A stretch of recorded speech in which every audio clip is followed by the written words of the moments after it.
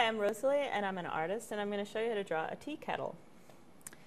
So a tea kettle is a pot. I'm just making a rounded shape here. That's the bottom of it. And they come all different shapes and sizes. There's a very common item in everyone's house almost. There's the top of this one. And the hand, it has put a little knob there. And it has a handle that comes up like that to a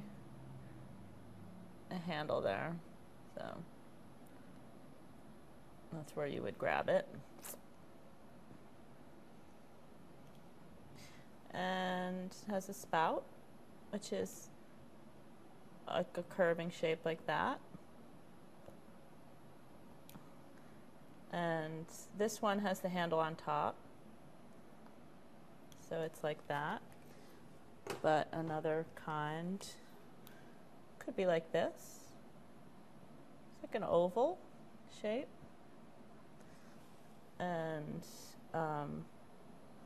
would have a spout there, sort of a more modern style, and then the handle is like this.